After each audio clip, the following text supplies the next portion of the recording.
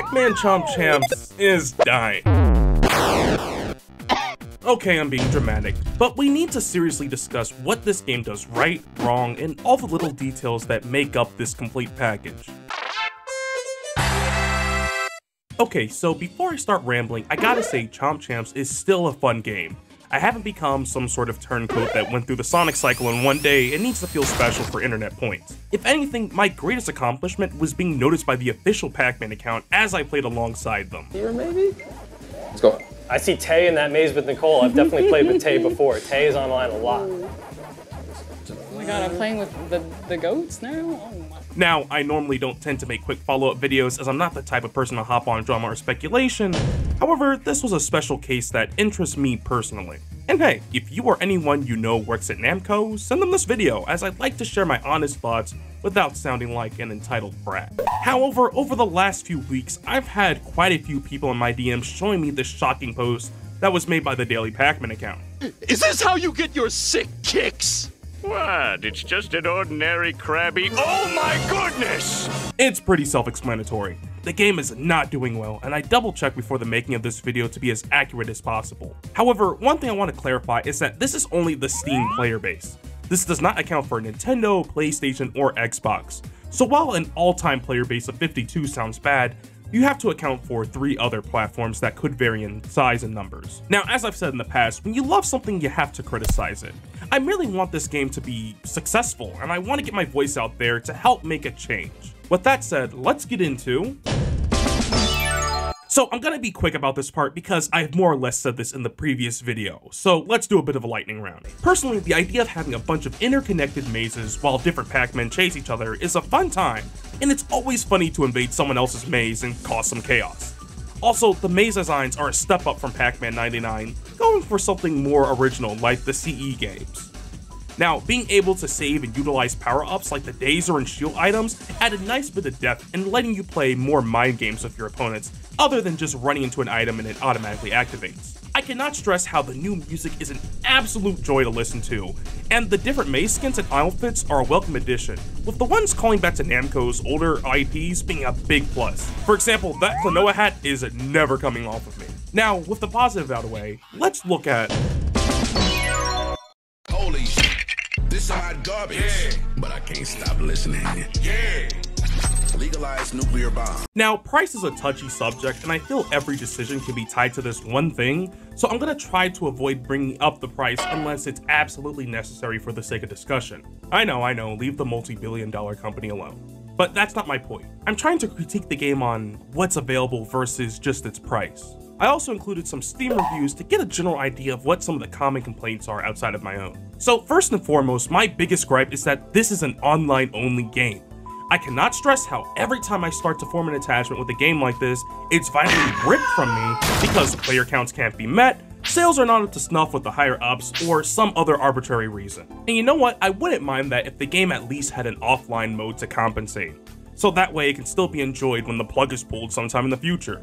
Seeing a developer's work go to waste honestly hurts me a lot. The next problem is the lack of content. If you strip down this game to its absolute bare essentials, you only have the elimination and ranked modes to play. That's literally 2 modes, and to top it off, they're nearly identical to each other, with the exception of a few small differences. Again, I'm not going to bring up price that much, but depending on what region you're based in, it can cost you a pretty penny. The final and most annoying problem is the bots. As echoed earlier in the tweet, the game seems to have a hard time getting full lobbies, and because of this, you end up getting an artificial experience while looking for other players. When looking through reviews and comments on Steam, this seems to be a very common occurrence, and it's quite frankly sad when you see people sending out SOS calls to see if your brand new game is even alive. Even people who left positive reviews are calling this out as a major disappointment. Now, when I say practical and dream suggestions, I'm trying to propose ideas that Namco could realistically add to the game that wouldn't take too much time or effort on their part. However, I am not a game dev, so take my opinions lightly. Dream suggestions refer to ideas that would take more time and effort to make, but would add to the game's overall enjoyment. I was originally going to categorize each suggestion, but I decided to just list off what's most relevant now, and let you the viewer decide what would be best, even if you haven't played the game. Now, after consulting some of my friends on Discord and random reviews online, here are the best suggestions I could pull up and organize. Considering the game already has a lot of bots, an offline mode would be great for those who either have a poor or unstable connection. This could also be used as a high score mode so you could practice. Again, I promised I would keep my comparisons to Pac-Man 99 minimal, but one thing it did right was that I still have access to the really fun offline modes, even though the game isn't playable online anymore. And these offline modes are good enough to be their own separate games. While the in-game ones are serviceable, this would give players a reason to come back on a daily basis. It's extremely simple, but I feel like the pull of something like that is enough to bring back more players. While I don't think something as simple as a new outfit could fix the game's fundamentals, the way about getting them could be changed. As pointed out by many, showing off your unique Pac-Man is one of the game's biggest highlights. One suggestion I like is having achievements tied to cosmetics. Players naturally love to show off their rare items, and this would encourage others to do the same. Pac-Man has over the years become more and more associated with speed, thanks in part with the Championship Edition series. And while speed should not be the primary focus, it should help make things more exciting. In the case for Chomp Champs, the game never really gets fast or frantic. Something as little as increasing the game speed after a while, or a player or a map is eliminated, would go a long way to fuel that competitive edge, or just frantic, hey, we gotta win. One of the biggest shocks to me when playing this game was how abrupt everything was. Again, as pointed out in Discord, there's no fanfare or pause or anything before you're declared the winner. There's barely any indication on remaining players, and winning the game feels so unceremonious. What? What? Bruh! Compare that with the Stadia version of Chomp Champs, and when you won, this would happen.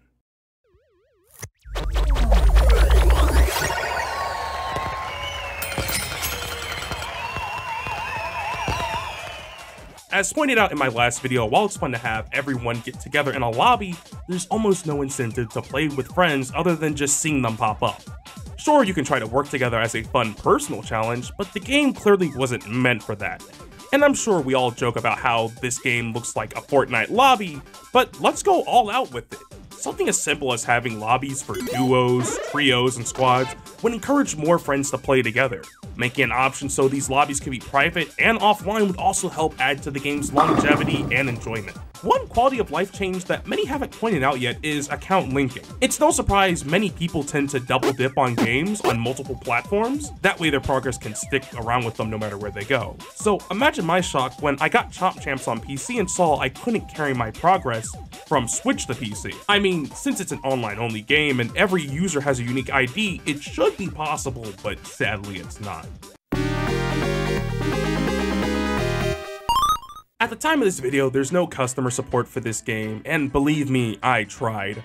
What's funnier is that on the official website, Chomp Champs isn't even listed among the new games, and I find that to be confusing and concerning. I want Namco to hear our voices, but I don't want to be disrespectful just spamming the social media account with pointless complaints. So the best thing I can advise you to do is politely spam the social media accounts with your suggestions?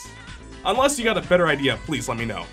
I'm still gonna play this game from time to time, but I can't say I feel hopeful for the future of it. A game shouldn't need endless updates, cosmetics, and microtransactions to feel complete. What it needs is a solid gameplay loop to drive people to it. And at the time of this video, a paid game having a free-to-play structure with very limited options is not gonna cut it. So while I have my distaste for certain elements in this game, I do not blame the developers for these changes whatsoever. While more could have been done, I understand it's usually the higher-ups that call the shots on how a game should be crafted, sold, and advertised. However, Namco should have been well aware that shutting down a game like Pac-Man 99 would have a lot of kickback, and Chomp Champs should have aimed to be just as polished, refined, and varied as its replacement. What's even crazier is that Pac-Man 99 was a Nintendo Switch exclusive game, so to have the general public say that they would have preferred to play a game locked to an online subscription is kind of wild. So, like I said in the previous video, should you get Chomp Champs? Well, I'll leave that up to you. There's a lot of good, questionable, and bad decisions at play here, but the core gameplay is fun. There's just a lot of things that need to be addressed.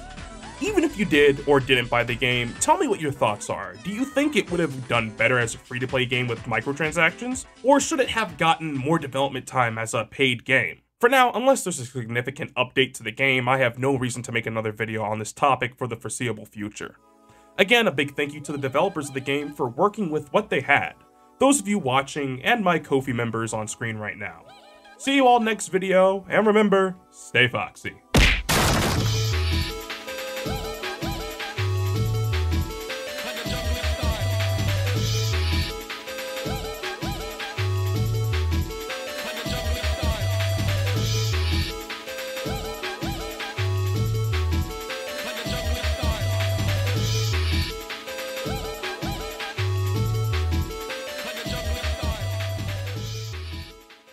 Pac-Man World Blinky Clyde.